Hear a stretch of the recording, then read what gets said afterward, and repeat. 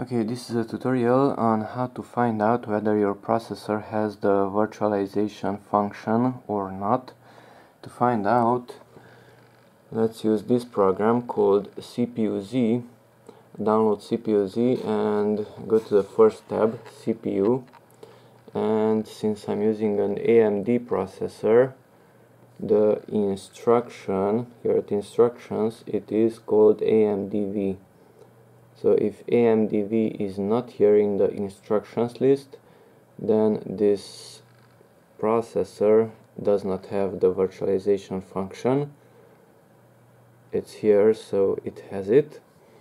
Okay, and if you're using an Intel processor, in this case it's an Intel i5, then at instructions you should have VTX. If VTX is not there, then the processor does not have virtualization function. If it's there, then it has it.